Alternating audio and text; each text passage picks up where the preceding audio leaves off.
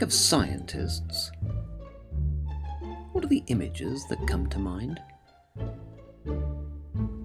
Maybe you think of the great scientists, like Newton, or Faraday,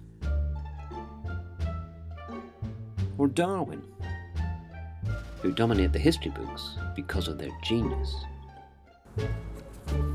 Or maybe you think of people in white coats doing mysterious things in a laboratory.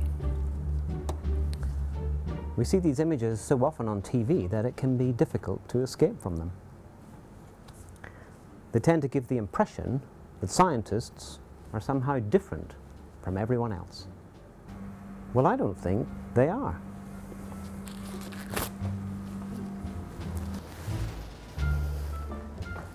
If you strip away the white coat and talk to them, you soon find that the people who do science are actually a lot more normal than you might imagine. In this film, I've talked to 6 different scientists. I've taken them away from the lab to find out what they're really like. I started by asking what they like to do when they're not doing science. I really like to write. Published 2 novels. I like to write novels about scientists because there aren't that many scientists in novels, and I think that's a disgrace because scientists are really interesting people. I like to keep fit. I mean, last night I went belly dancing.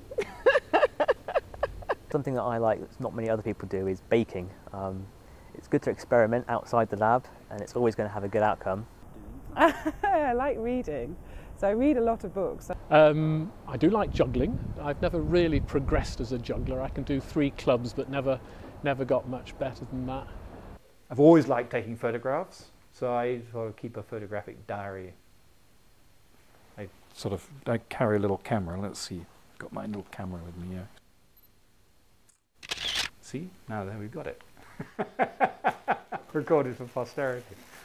But I am a pretty nerdy scientist, actually, if you really want to know the honest truth. Yes, please. The honest truth is exactly what we're after. So let's talk about science. When did these scientists first get interested? I've always wanted to be a scientist ever since I was tiny. I was probably about 10, 11 or 12 when I thought about how cool science was. I can't remember exactly how old I was, but I think I was in upper 3A, which probably would make me about 11. I was a real geek, and in fact I was quite unpopular because I was the girl who was always sitting in the front row, raising my hand and answering the questions. It didn't endear me to my classmates, needless to say, but I love science. I think I was definitely in primary school, but it wasn't. Now I'm a biological scientist, but then it was more physical sciences that I think I was interested in. I think that was the sort of space travel thing and seeing shuttles going up into space that really captured my imagination. So up until the age of about 6, I wanted to be a space fireman. A what? Space fireman. My friend Colin and I were convinced that there would be a need. We were children of the space age, which is a lot of the motivation for being a scientist anyway. And we thought there would be a real need for space firemen until it was pointed out to us there was no oxygen in space, and so fires were pretty much going to go out of their own accord. I was motivated by a program called Star Trek. And in Star Trek, they had this Lieutenant Uhuru, who was a communications officer. And when I was growing up, there were hardly any black females in that kind of role on TV who you could identify with. Usually, the roles were either working in the kitchen or perhaps being a nurse, or it was usually a role that wasn't considered.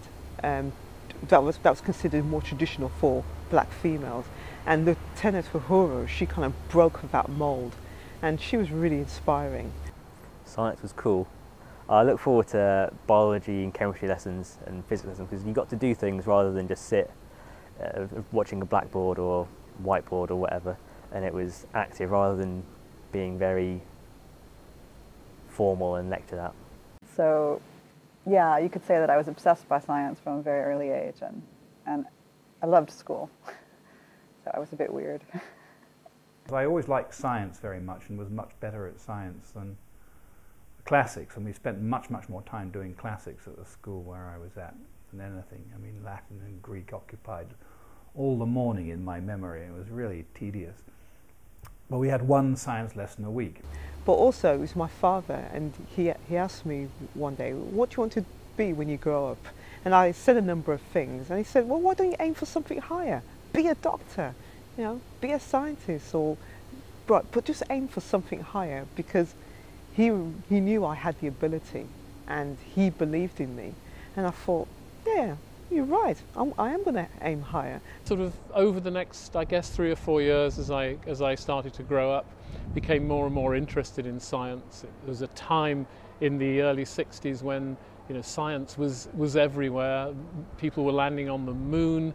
My father worked for a company that sold chemicals, and he would come home, he was a salesman, he would come home with the back of his car full of boxes of test tubes and things like this. And so that science was something quite interesting, was always rattling around in my head.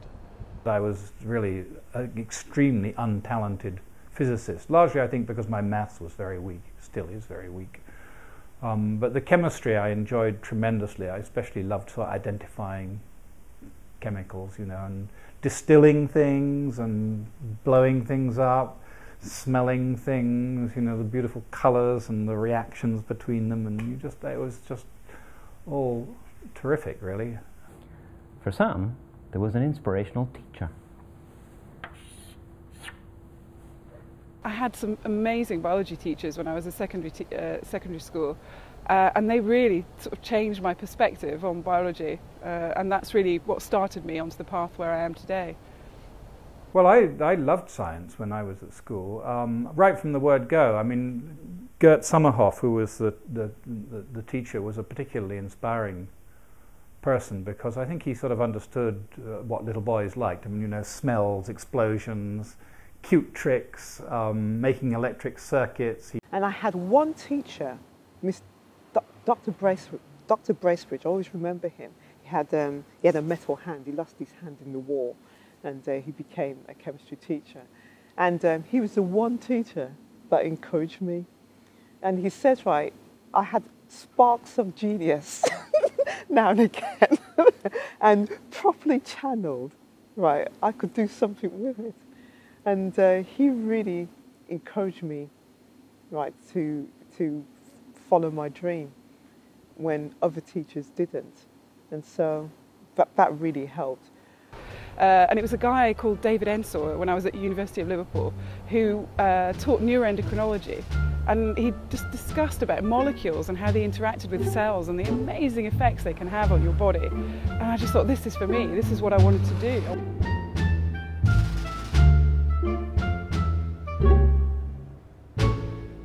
Whatever their sources of inspiration, they all now work as scientists, so they must be pretty smart.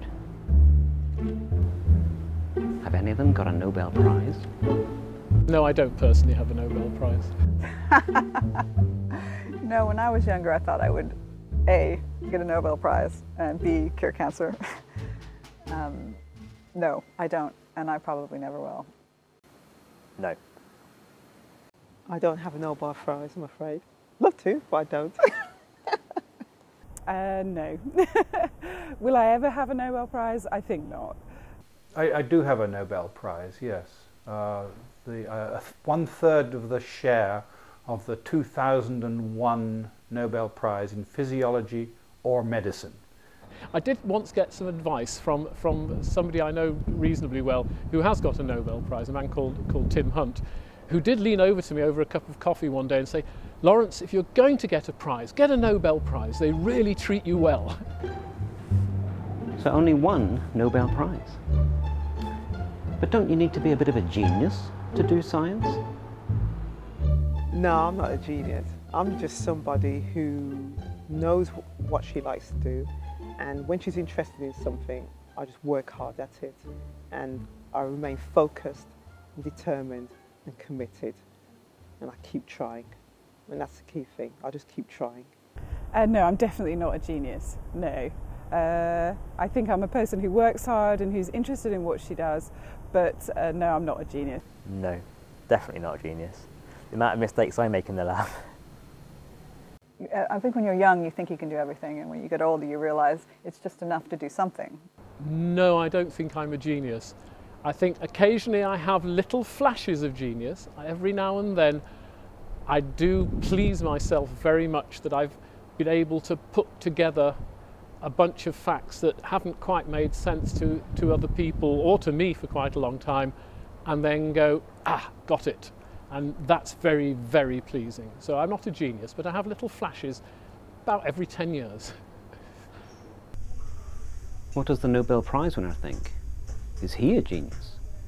No, I'm no genius. No, absolutely not. In fact, my wife calls me the People's Laureate because she says if I can win a Nobel Prize, anybody can. Okay then. So what does it take to be a good scientist? I think a good scientist has to be incredibly curious. Somebody who's always questioning, not just the science, but themselves as well. You have to ask questions, but also ask the right question. So curiosity is obviously important. Is there anything else? A sort of bloody-minded refusal to fail. 90% of what you do doesn't work. You know, I try and get this through to my research students when they come bushy-tailed from their first degree, expecting to discover something. I tell you, you're going to go into a laboratory every day for 3 to 4 years, and nothing you do will work. You must be someone who's prepared to just keep trying, and you don't, I mean, you will get disheartened, but it's being able to pick yourself up from a setback and move forward. It takes a lot of hard work to become a scientist, and something maybe they don't tell you in your science class is that a lot of science, or most of science, is failure. Except every now and then, one Friday morning, you will look down a microscope and something will have worked, and then it'll all take off, and then it'll be exciting, and that moment will justify all the slog of the previous year or 2 years or 3 years, or indeed working life. So I think you have to be really, really stubborn and say to yourself, I really want to know the answer. I want to know why it's true, and I want to work really hard to find out. And I don't mind if I fail, because I'm going to fail 100 times. And then, you know, that success is really sweet when you actually do discover something. It's the greatest feeling in the world. All my life, if I have been successful, it's because I've made so many mistakes. And if you learn from your mistakes, the more mistakes you make, the better, because the more you learn. And you try to avoid making the same mistake twice. It's a good lesson, that, actually. But if you never make mistakes, you'll never learn anything. You need to be imaginative, very, very imaginative. You've got to be able to think not just in straight lines. You have to be good at thinking in straight lines, but you also have to be able to take things that don't look as though they really do go together and understand where they go together. I don't think you necessarily have to be brilliant. I think you just have to be creative. And perhaps think laterally. And you have to be prepared to go down a different route to the one that you thought you were going down, and accept, well, actually, maybe that's not right, maybe this way's a better way. And you need to have that flexibility. It's experimental work by nature. No one's done it before, so you do come across problems that you have to fix, and if no one's done the work you're doing before, you have to forge new ground. And I guess you've got to have a passion for it, because nothing you do ever works statistically, and because it is you are asking questions to which nobody will know the answer. There is often nobody else you can ask to help you. If you're using a specific technique that's not right for the job, then what technique can you use? And if there isn't one available, can you develop it? It's somebody that's constantly questioning everything that they do and how they do it. It takes absolutely all sorts. I don't think there's any generalization you can make, actually, because there are so many different aspects to it. You know, sometimes you need somebody who will just grind away with great accuracy. Other times you need somebody who makes imaginative flights of fancy. There's no rhyme or reason. Well, that's good news. You don't have to be a genius to be a good scientist, though it does take curiosity, imagination, and hard work. But is it fun? Shh. I mean, there is a thing that I get to do from time to time repetitiously, which is very exciting and still excites me. And I got to do it again this week for the first time in a while, which is suddenly realize that I'm the first person who's understood something. Well, after I did my postdoc in London, I went on to Amsterdam. I was working in the Netherlands, and I worked in a very small biotech company. They had this really amazing chicken virus that had this really amazing protein that just sort of caused cancer cells to commit suicide, but when you put it on healthy cells, it didn't do anything. So it looked like a sort of magic bullet. And that then led me to my PhD. I moved up to the northeast of Scotland, to the University of Aberdeen, to do that. And I worked with a guy called Professor Paul Fowler. And I have to say that 3 years of my PhD was the best 3 years of my life. Yeah, I absolutely loved it, and I had a very good supervisor. My colleagues we had a great team, but also it's the fact that I had this freedom to develop my interest and to study an area and make it my own. It was really interesting. I worked on that for a number of years, and we worked out the pathways behind the specificity, the reason that it killed cancer cells and not normal cells. And we patented it, so I was an inventor on a patent. And then the idea was taken up by a big German pharmaceutical company. And the last I heard, this thing had gone into clinical trials, so they were testing it in humans. So for me, although it was a really strange, quirky project, I'm very, very proud of that work. I absolutely loved it. There was nothing like that buzz of being in the laboratory and getting something to work. And even when things didn't work, you still enjoyed the sort of interaction with people saying, why didn't it work? How can I get it to work? And it really was an amazing, amazing experience. I've manipulated a gene, put it into a bacterial cell, purified and enriched that protein from the bacteria. Then I've managed to crystallize that, which is quite a large molecule. It's not like salt, it's about 10,000 times the size of salt. And then shot that with X-rays. I started out trying to understand the control of hemoglobin synthesis. So hemoglobin, as you know, is the protein that carries oxygen. It's bright red in color because it has 4 protein chains and 2 and 4 heme groups, and the iron in the heme is what carries the oxygen. Okay, so I was really intrigued by findings showing that if you deprived these red cells of iron, they didn't make any hemoglobin. Now they could have made, of course they couldn't make hemoglobin because they didn't have iron, but they could have made the globin, the protein bit, and then put the heme in later, but they didn't. They actually shut off the protein synthesis. And Richard Jackson, a colleague, very dear colleague, and I worked on this for, I don't know, a total of about 10 years, I suppose, before we cracked it. And then from that worked backwards to get a model of the protein at atomic resolutions, knowing where all the atoms are. So when I step back, it's a long process going from gene manipulation all the way to getting a structure, but it's quite exciting when you finally get that structure. Working that out was incredibly satisfying because it went through all kinds of highs and lows. We had to follow a very tortuous path beforehand to work out a lot of things before we got to the point where we could really ask the real question, as it turned out. We didn't know that when we started, but so it was a long and winding road. And then one day, you know, we just suddenly, ta-da! you get the answer. So Being a scientist is actually quite a treat because it allows you to carry on being in that slightly childish, in the best sense of the word, that childish state of asking why. Why is the sky blue?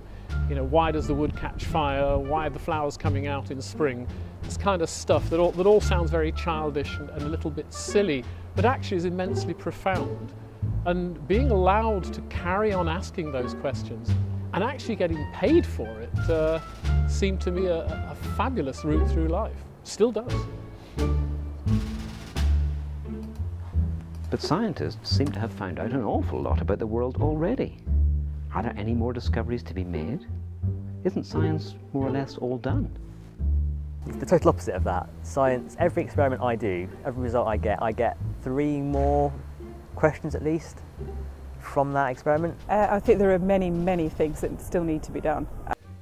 No, I don't think science is finished at all. There are lots of things which we don't know. And It's this mystery that always goes on, and you think you got it all sorted, and then you ask a question. Maybe you regret having asked it because you thought it was all finished, and then, oh no. My field in particular, we still have very little idea of how these proteins that exist within membranes actually work. And this isn't just important from a biological point of view. These proteins that exist within the membrane, they are the targets for many, many drugs.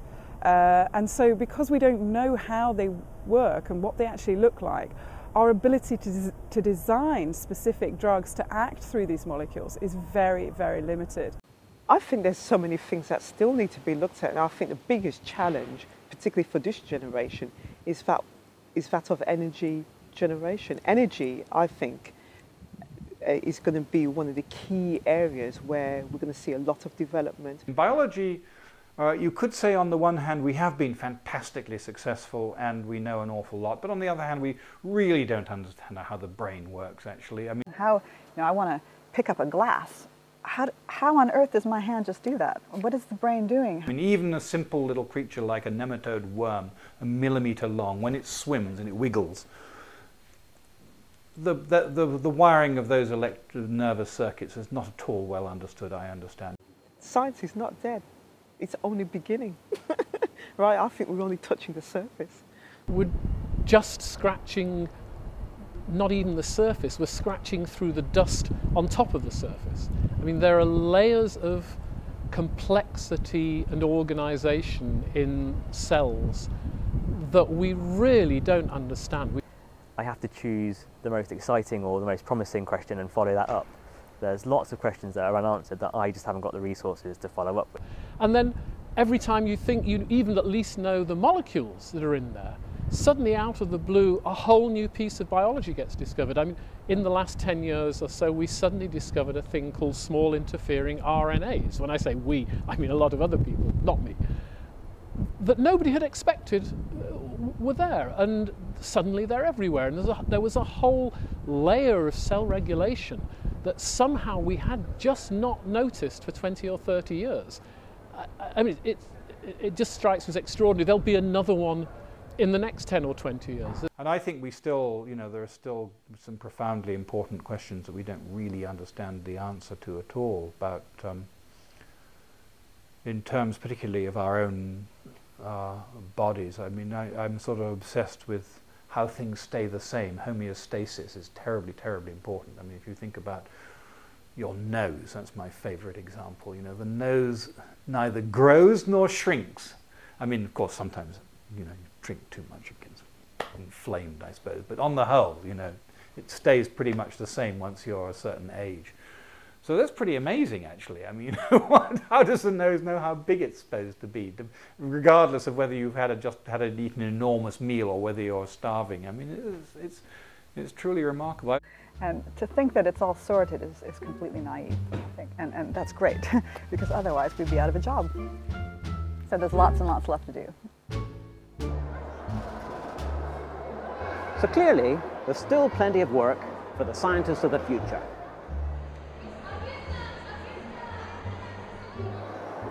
No doubt, some of them will win prizes and be commemorated in statues like Darwin here, and so go down in history.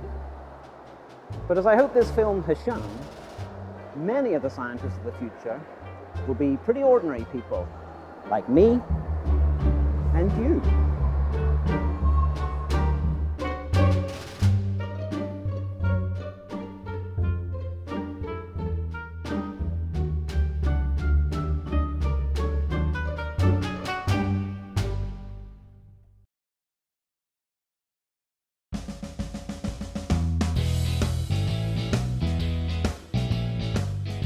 What's my favourite type of cheese? I'm not big on cheese. Let me think. Cheddar. Comes and goes. Sometimes I like a good soft blue cheese, other times a nice hard cheddar. Got to be blue Stilton. Definitely blue Stilton, because I absolutely love it. Just blue cheese, the stinkier the better.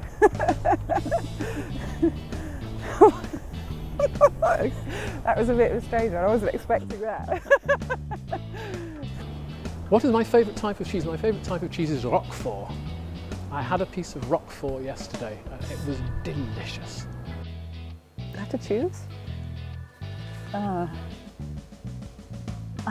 It's really boring, but I think cheddar's got to be a sort of feel-good cheese. It's sort of the cheese of all seasons, cheddar. Mr. Montgomery's cheddar I'm pretty fond of as well. But I think I'd be more upset by the loss of Parmesan because I like making risotto and pasta and stuff and sprinkling the cheese. So let's say Parmesan.